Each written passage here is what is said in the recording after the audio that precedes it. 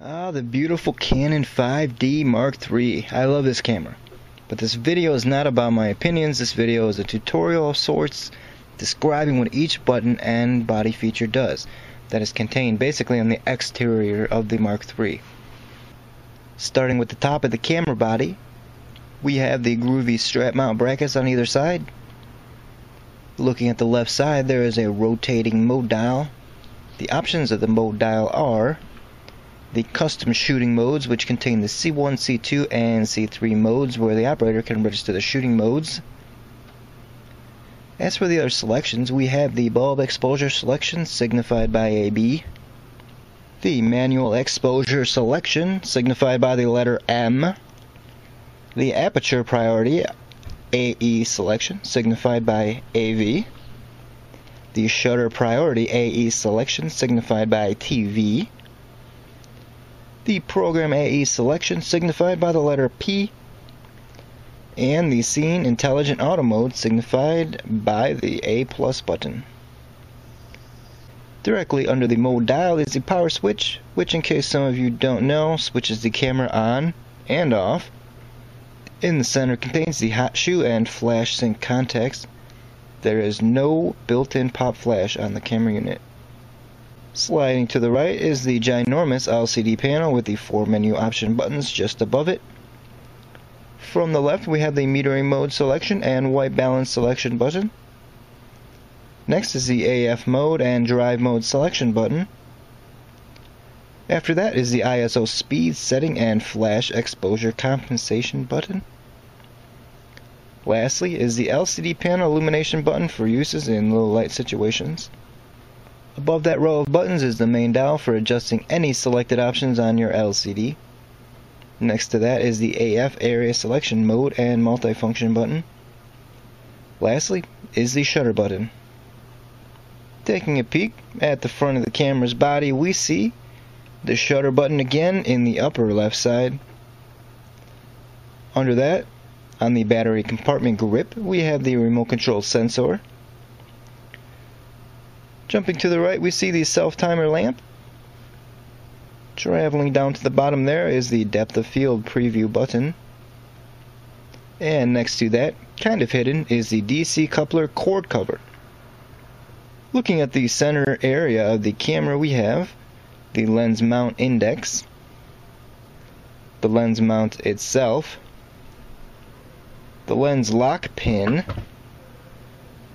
the lens contacts, and the mirror on the inside of the unit. Scooting to the right a little, we see the lens release button.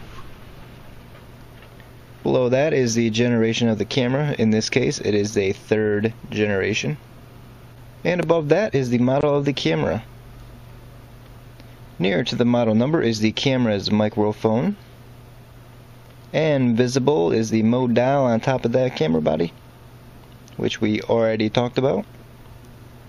Taking a look at the left side of the camera, we have the obvious mode dial again, the strap mount bracket again, and the terminal cover.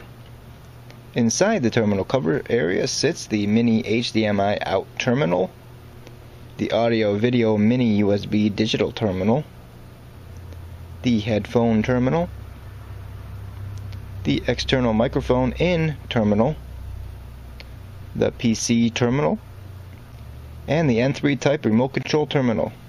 Flipping over to the right side of the camera, we have the focal plane mark, the strap mount bracket from earlier, and the memory card slot cover, which, as you can see, accommodates the compact flash card and as the memory card size.